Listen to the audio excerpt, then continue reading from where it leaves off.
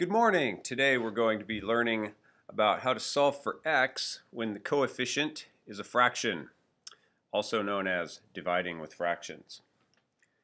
Back in the olden days, we learned how to do problems like this by isolating the variable or getting x on one side. We did that by dividing by the coefficient. We didn't know the word coefficient at the time, but that's what we were doing. Dividing both sides by the number next to x. And then we also learned, hey, that makes a 1 over there, which leaves me with 1x. And then how many 2's fit into 16? And the answer was 8. That was all great, and life was wonderful. But now we have a different problem, and that is, what do we do when the coefficient is a fraction?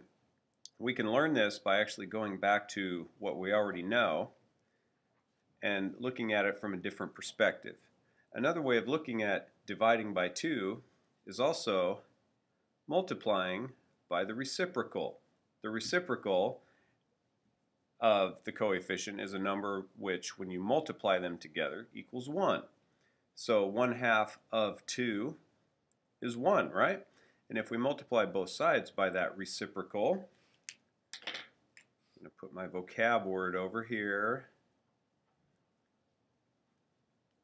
That's two numbers multiplied together that equal 1.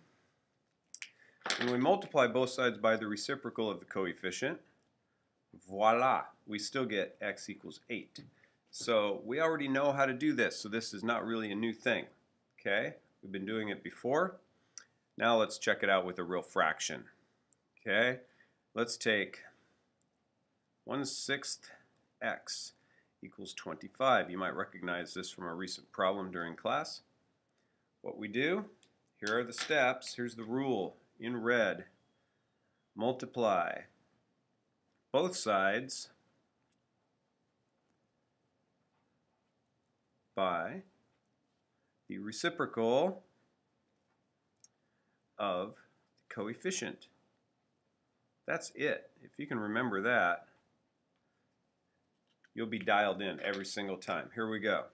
Reciprocal of 1/6 is 6/1. Both sides.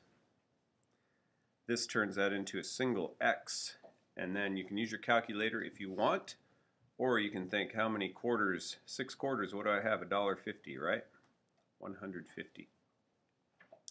Bam. Multiply both sides by the reciprocal of the coefficient. Let's practice again. 3/4 of x is 9. Reciprocal, well, here's the coefficient. It's the number next to x every time, okay? Flip it, both sides. That makes a 1 over there, and this makes 36 on top of 3. How did I get 36 on top of 3? 9 is just like saying 9 ones, right?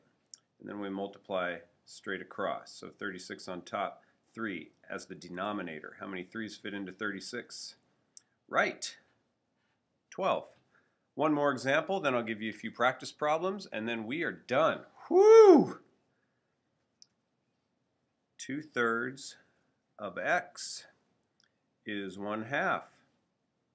Okay, one more time. Grip it and flip it. Bam!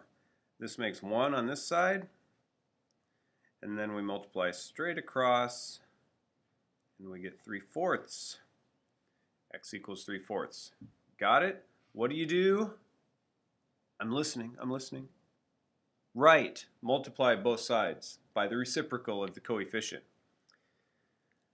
Ah, good job. Okay, here's some practice problems.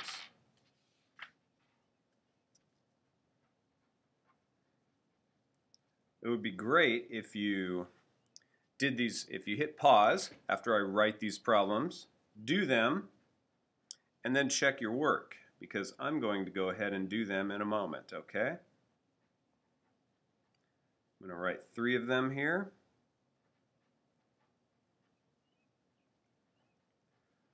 All right, so why don't you go ahead, write these problems down, hit the pause button on the video, work them out, and then hit the play button again. and you can see me working these problems out. All right? See you in a few minutes.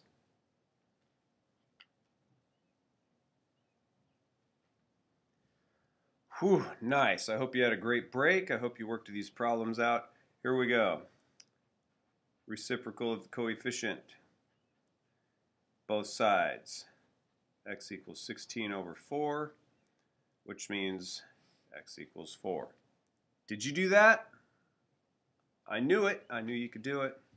I was not worried at all. I hope you weren't worried. Here we go. Same deal. 3 on top of 3 makes 1, right? 3/4. Bam. Did you get that one? Of course you did. Let's keep going.